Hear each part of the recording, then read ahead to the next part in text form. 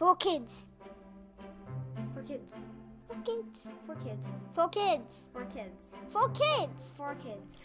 Hi there, and welcome back to Journaling Through Life Home Edition. If you are a parent of children that are maybe below 10 years of age, this video is definitely for you.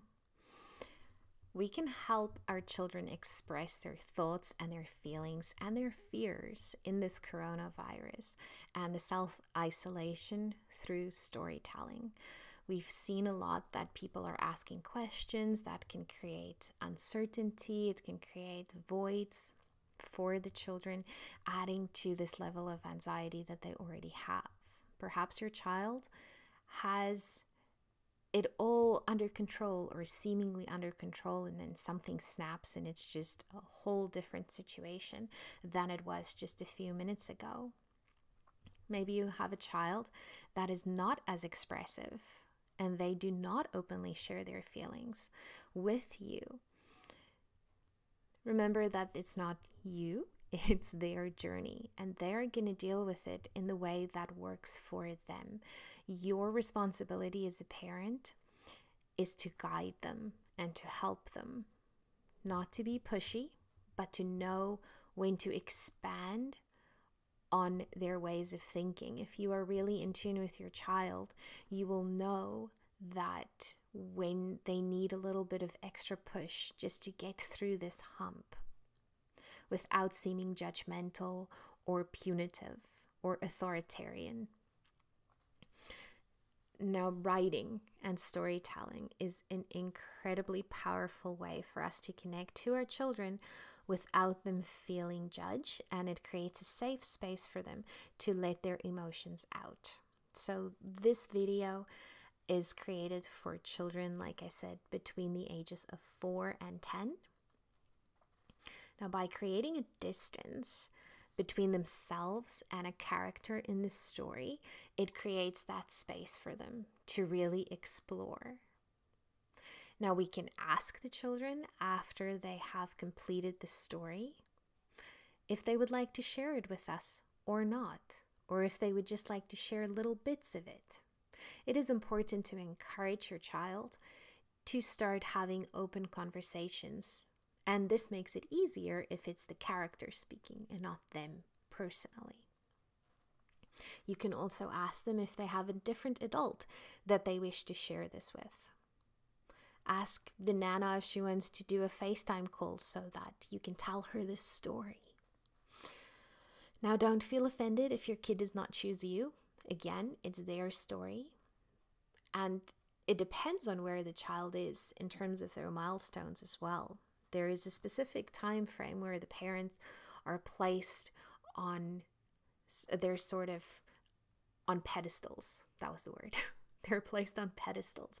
So the child doesn't want to feel like they are somehow less than, or that they're saying something wrong, so that they would be seen as lesser in the eyes of the parent. So it's important to know what stage of development your child is in. Now, the child also doesn't need to complete this story template in one sitting. Similar to children in grief, or even adults, but especially in children, it's a lot of emotion for a little person. There's a lot of feelings for a little body and a little mind that just lost all of their friends. They can't go back to school. They lost their freedom, sports activities, all these things can definitely compound, and it could be too much. So if we are trying to push, they're just gonna not give you what you need or what is helpful for them. They're just gonna withdraw, or maybe if it's, they're just gonna fight about it or get frustrated, and then it proves the whole experience moot. The other part of creating a story journal for a child is for them to get into a healthy habit of writing about their feelings, a life skill that they not only need now, but that they can take with them for the rest of their lives. Imagine being 18 or 20, if you are 10 now, and reading back the story about how it was for this character to be in their house all the time. It gives them that connection to the outside world where everybody is a part of this moment. And the other thing to remember is that they might not feel to do it today or tomorrow. Children find safety in routines. This is something from when they are very little. Not schedule, that's something else. Routine. Routine, we wake up, we go to the washroom, we put on our clothes, we come downstairs for breakfast. If you had a rough night, it'll be 8 o'clock in the morning. If it's a regular day, it would be 7. That is the difference between schedule and routine. So try and create a routine for writing every day within your routine that you already have. I'm sure the teachers would like it too. It's a bit of extra writing for them. Now, the other part is that if you find that your child is dwelling in the anxiety, or they feel like it is a very draining activity, or the anxiety gets overwhelmed, try not to feed into that energy. Bring it down. Bring it down. Say, you know what? It sounds like this character needs a break. Is there anything that this character can do? Maybe it needs to take a water break, or it needs to breathe. Do you want to look outside and see if the trees have leaves yet? Do you want to see if there's a bird? Just make that clear cut as a distraction if you find that your kid is dealing with emotions that are too heavy, and then slowly bring it back. Say, okay, does the character feel better? Maybe we should write what made him feel better. The aim in all of this for everybody is to have ebbs and flow that are not as intense as they were before. So when we are dealing with intense emotions, for example, putting it on a scale of 100. So if when this virus first started, you were at 100% anxiety, maybe next week you'll feel the same anxiety, but the intensity would be 80% or 60%. And this is how journaling can really, really help. It brings you to the same spot for a shorter period of time with less intensity.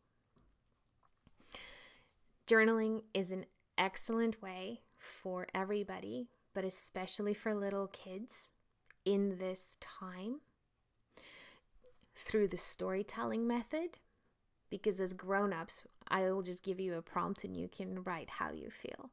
For kids, they're still growing. They're still in, even some children are in that magical space still. And we need to be cognizant and respectful of that. And then we can use that to really give them life skills and strength for the rest of their lives. Now, dwelling on negative experiences can also be draining for the parents. So make sure that when you start this activity, you as a parent come in with it with your glass full. Make sure that you have done your self-care routines, that you are in a good headspace, because the energy that you're projecting will transfer to the kid. And journaling is an excellent bridge between openly expressing how we feel and drawing on that inward solutions. I welcome your comments. Tell us what has worked for you. Tell us how you've used this template. I'll put the links in the description below on how you can, for free, access this journal for your children. And it's always an open invitation if you would like to submit the entries anonymously to us. We always use it for research purposes and to create more journals, and also to have a snapshot of how people felt during this time. I will see you next time. We'll chat again real soon, and keep journaling and keep growing.